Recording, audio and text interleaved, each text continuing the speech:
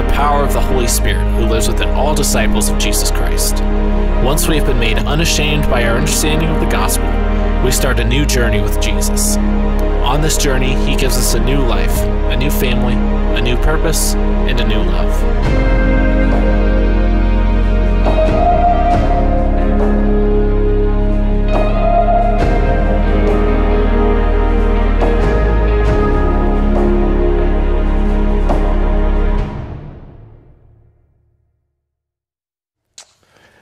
Hey, I'm really impressed with that. Ben made that for us. I'm really excited about that because we're starting a new journey today. And we'll be in Romans 8. You can pick it up in your Bible, on the YouVersion Bible app. It's in the events. Also the verses will be on the board or the screens.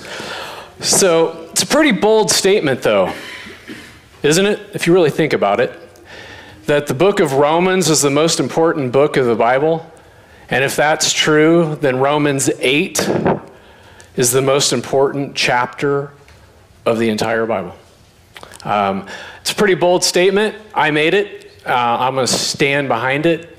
But I also have thousands of years of commentary and very wise men who have said very similar things.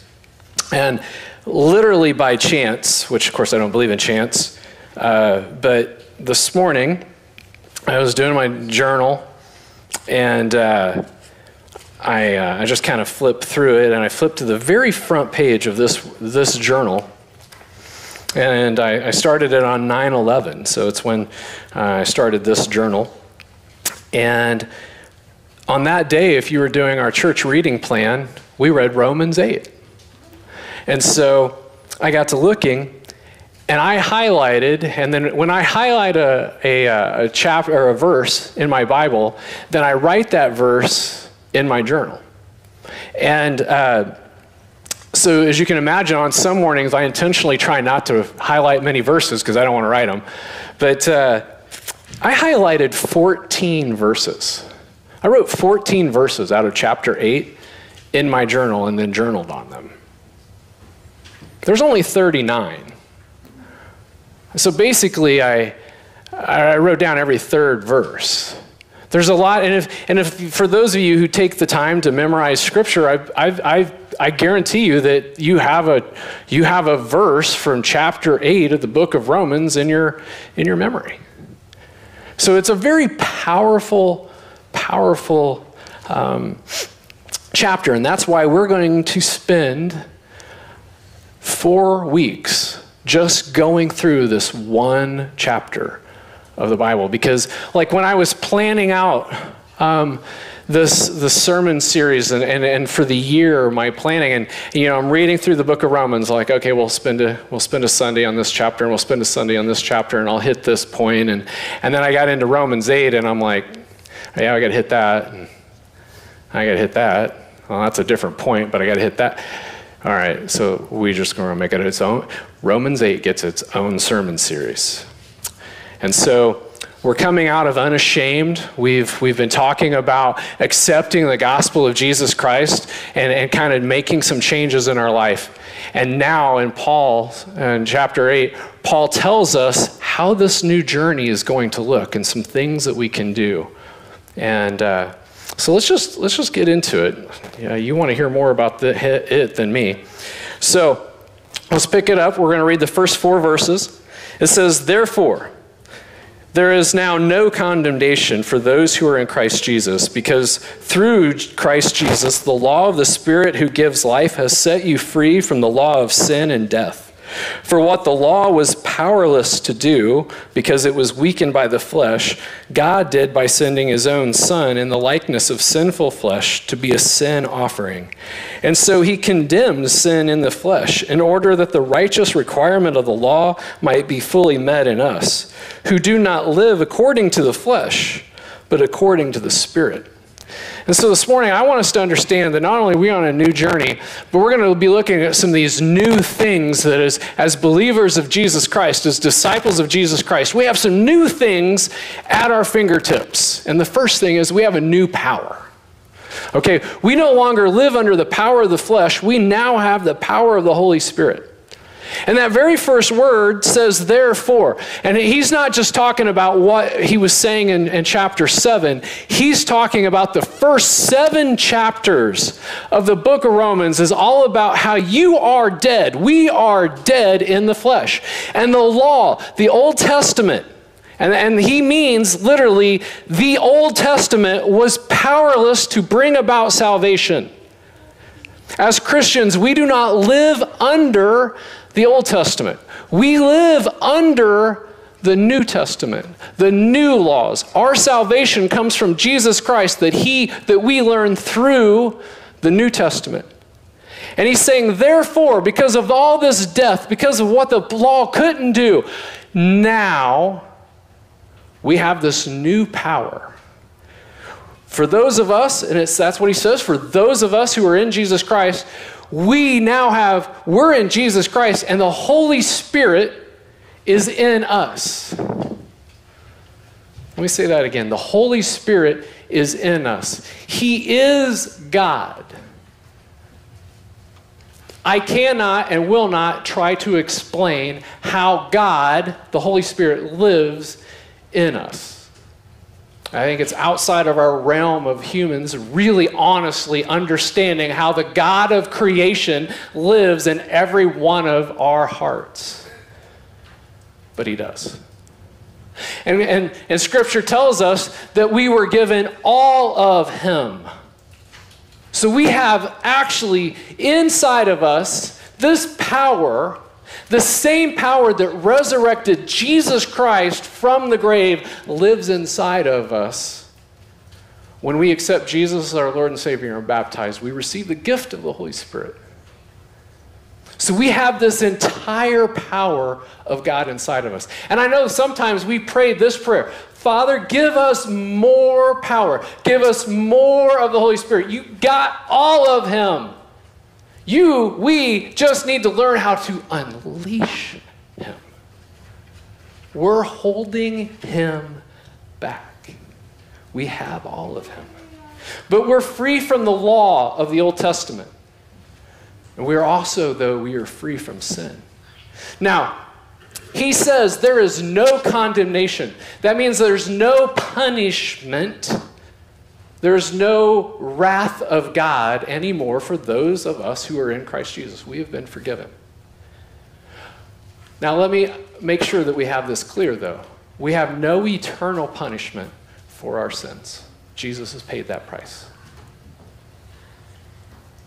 But there still may be worldly consequences that we have to pay for our sins. The one I wanted to talk about a little bit just briefly this morning was that when Kat and I've shared, when we were separated early in our marriage, didn't know Jesus, neither one of us did. And then I got desperate, all right? Isn't that how a lot of us come to Jesus Christ? I got desperate, found no other way, found Jesus. And I had this new power. I had this new life. And, I was fixed. That didn't fix our marriage. See, I still had to pay for the consequences of how I treated my wife in the first 18 months of our marriage. I had to pay the penalty on earth. I'd been forgiven elsewhere. We talked about this morning, and Kat and I are like, you know what? We've been married almost over 24 years now. And we're still learning about each other. In the last few weeks, we've been studying the Enneagram and stuff, and this is, a sermon series coming here in 2021. We've learned a lot more about ourselves and about each other and how we can make our marriage and our relationship better yet. So we have consequences on earth for our sins, but there is no condemnation for us. And so he gives us what he does through the power of the Holy Spirit. The gift that we receive is that now we have the strength to endure and overcome the the consequences here on earth of our sins. And that's one of the big advantages of this new power. And the other thing is, and I just want to throw this out there if you're one of those spiritualist type people, no other religion says that their God lives inside of us. This is the promise that we have as disciples of Jesus Christ. We have this new power. And he continues, Paul writes with verse 5, those who live according to the flesh have their mind set on what the flesh desires, but those who live in accordance with the Spirit have their mind set on what the Spirit desires. The mind governed by the flesh is death, but the mind governed by the Spirit is life and peace. The mind governed by the flesh is hostile to God. It does not submit to God's law, nor can it do so. Those who are in the realm of the flesh cannot please God. That last verse there, those who live in the flesh, they can't even please God. You can't please God. That really just hits home, doesn't it? But this other power that we have, this other gift that we receive, is that we have a new mind. We have a new power, and now we have a new mind. And I can't overstate this. The battle, and it doesn't matter what the war is, but the battle is won in our minds. The battle is won in our minds. And this is very personal for me. For over 20 years, I've shared how I lost the battle in my mind. I continued to listen to the wrong voice. I continued to listen to the lie of Satan. After I became a Christian, I continued to just listen to this. And then even now, as a pastor, I still have to struggle with this. And then once I finally got to a point where I won the battle in my mind, it took me another 7 years to actually get it, to actually fully grasp it. In 2014 and 2015, when I really started winning the battle, it had been a long journey. And now, I finally, in March, I shared that I had a major breakthrough on the retreat, and then COVID hit. And so it's been a struggle for some ways. But I will tell you, and on September 4th and 5th, didn't make a big deal out of it. Some of you know. But at 7 a.m. on Friday, September the 4th, I started walking. And I walked for 24 hours nonstop around this town. I walked 57 miles and never left Kirklin. Yeah. Why? Why did I do that? Well, over the last year and a half or so, I've been filling my new mind with new voices. Inspiring podcasts, people who have overcome tremendous obstacles. And there's a gentleman, and his name's Tom Shea, and he wrote a book called Unbreakable. And in the book Unbreakable, he says that, and he's writing it, he's a Navy SEAL. His wife asked him to write it because he was going on his last deployment. And I don't know if you know a lot, but there's a lot of history about the last deployments. A lot of servicemen and women lose their lives or get injured on their last deployment or in the last week of their current deployment. It's just something about those last. And so he wrote this book, and in it he had 3 challenges that he wanted his kids, if he didn't return, he had 3 challenges he wanted his kids to do in their lifetime. And the last one, the biggest challenge, was I want you to walk for 24 hours. Because the reason is because you need to know the lies your body, your mind will tell you. You need to be able to understand and hear the excuses that you will tell yourself. And so, in order to win the battle of my mind, I undertook that challenge.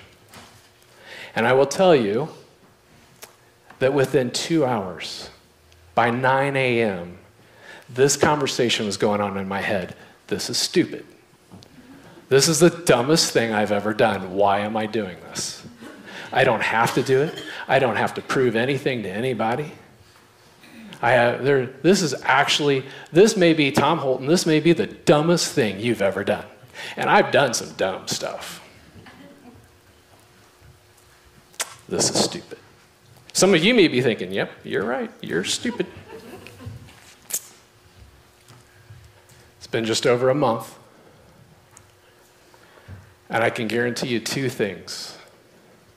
My Fight Club squad can promise you this, and my family will testify to it. In fact, my son wrote it into a birthday card. I'm a different person. They don't know why, but you are a different person than you have ever been.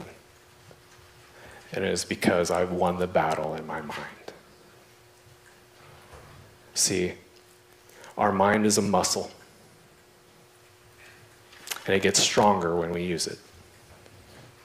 Our faith is a muscle, and it gets stronger when we use it.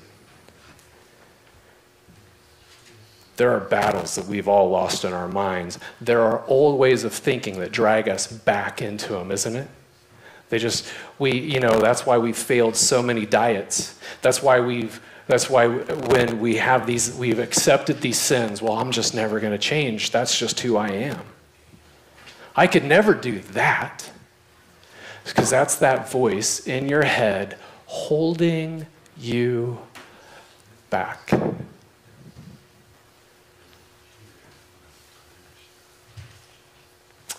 Let the power of the Holy Spirit work in you.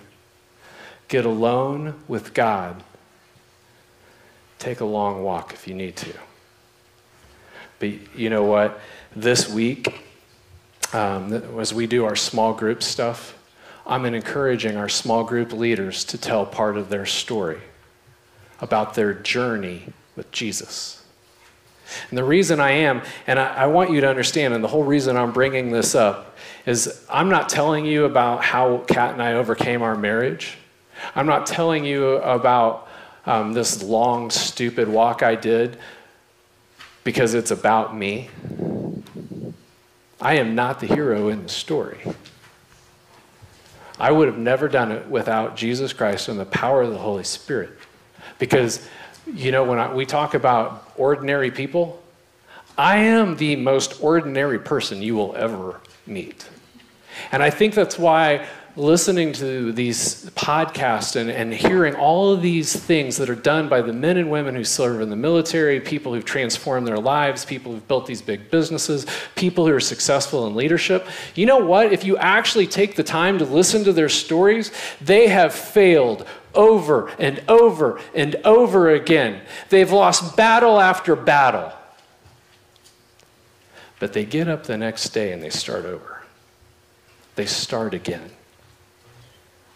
See, I am absolutely no one special, but God has done some really special things in my life. And I say this because I've seen it in my life, and I know how I feel today. And I want that for other people. I want you to experience it. And sometimes it just means you have to get out of your comfort zone. In fact, every time it means you have to get out of your comfort zone. Going on with verse 9, it says, "You, however, are not in the realm of flesh, but are in the realm of the Spirit, if indeed the Spirit of God lives in you. And if anyone does not have the Spirit of Christ, they do not belong to Christ. But if Christ is in you, even though your body is subject to death because of sin, the Spirit gives life because of righteousness. And if the Spirit of him who raised Jesus from the dead is living in you, he who raised Christ from the dead will also give life to your mortal body because of his Spirit who lives in you. See, this is, by the way, the hardest part of the whole sermon, or this whole chapter, that I have to explain. Because I have to get you to understand it without making you freak out.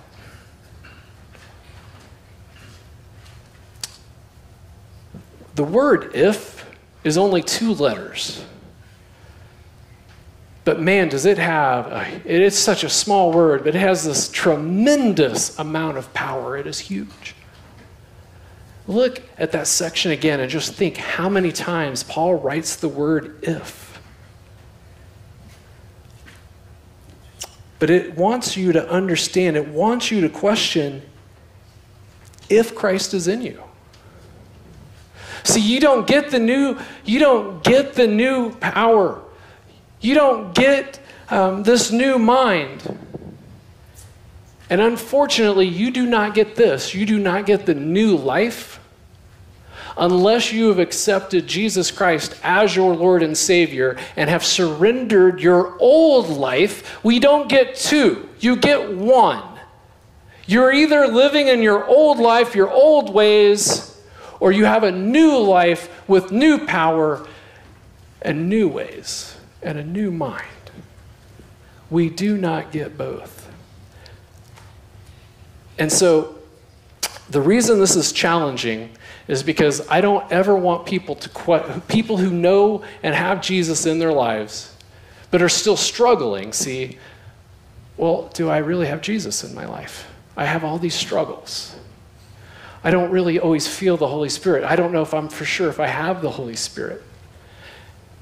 If you have made a sit-down, logical choice and you have made the decision that Jesus Christ is the Son of God, He is the Messiah, and you have said, I accept Him as my Lord and Savior, your salvation is secure.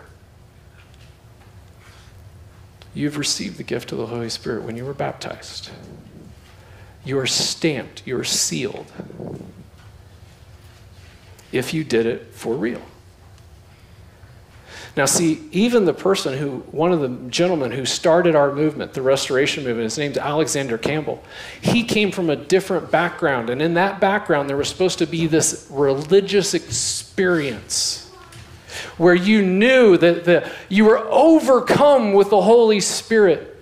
And for years growing up, and he was even in seminary, he was studying the Word of God, and he was doing all these things, and the whole time he's questioning, I've never had this experience. I don't know. And he lived for years with this doubt. And then he really started studying and realized that it's not an experience, it's a decision, it's a choice, it's a gift. And he's accepted it. But in my own life, again, coming back to me as an example, only because what good would it do for me to tell somebody else's story? In 1987 is when Jesus introduced himself to me. For those of you who know my testimony, it was during a car accident. He showed himself to me. He protected me. It took me a few months until 1988, the year I graduated from high school, to actually make the decision to believe in Jesus, but I skipped my own baptism. I freaked out, got scared, didn't do it. Boom, exactly. In 1996, Kat and I were married, 7 years later. 1998, I finally was baptized. It had been 10 years since I'd known Jesus. It took me 10 years to make that. It took till 2014, 26 years later, for me to surrender to a calling I had in my life in 1988 to enter ministry. But even then, I wanted to do it on my terms. I wanted to do ministry in my hometown so I could do ministry in my own church, and I could do what I wanted to do was farm and do ministry, which is what God wanted me to do. I wanted to have my cake and eat it too. It didn't work that way.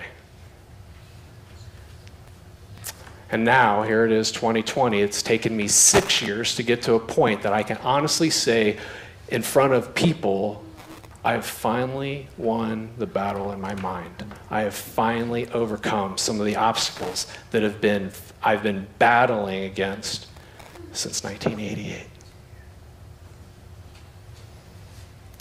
But see, we could have this new life, this gift that he gives, we could have it from the very beginning. I think that's one of the reasons I tell my story, is so that you don't stumble and fight for so many years. You know, we've had the Holy Spirit. When you get baptized, you have all the Holy Spirit. So unleash him. You're on a new journey now. It's all new. But in this journey, we need to learn to cut ourselves some slack. And we need to learn to cut other people some slack too, because we're all on a different journey. For me as an individual, I am holding myself to a higher standard. But I also have to remember what we've learned. I also have to increase the bar of grace. So I'm going to stumble and I'm going to fall, but I also have to give myself grace. As a church, we are going to increase the bar. We're going to increase the expectations. Connect, growing, serving. We are going to do those things. We're also going to increase the bar of grace to one another.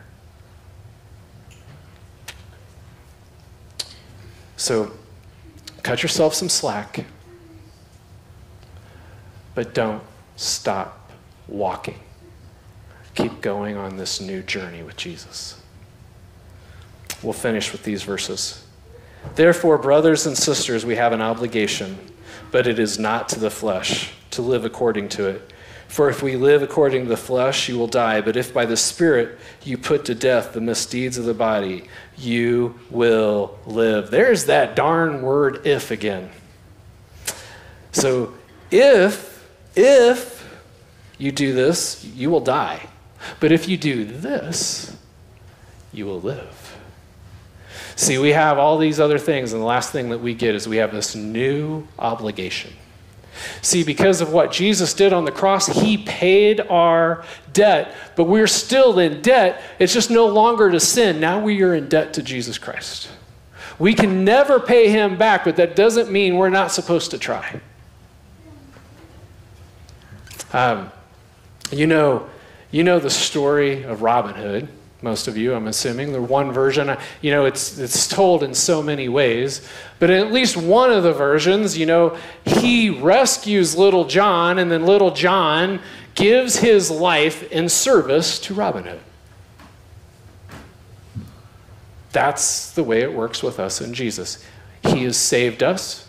Now we turn around and give our service to him. We're under an obligation, a duty to pay him back. I'm wearing this shirt, Team Never Quit. Marcus Luttrell, maybe you don't know who that is, but he's a Navy SEAL. He's the lone survivor. There's a good movie. It's a great book. He's one of the first podcasts that I started listening to that started introducing me to all these amazing men and women in all these different areas of life who have overcome obstacles, who've defeated the battle in their mind. But the hero in Marcus Luttrell's story was a man by the name of Michael Murphy. He was the leader of that mission that they were on that went south. And he's the one who went up on a hill and put himself in harm's way to make a phone call to call in the rescue. And he was killed in action. Michael Murphy is the one who received the Medal of Honor.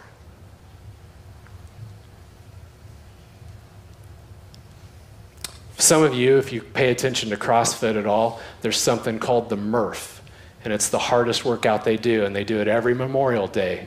And it's named after Michael Murphy because it's the workout he would do as a Navy SEAL.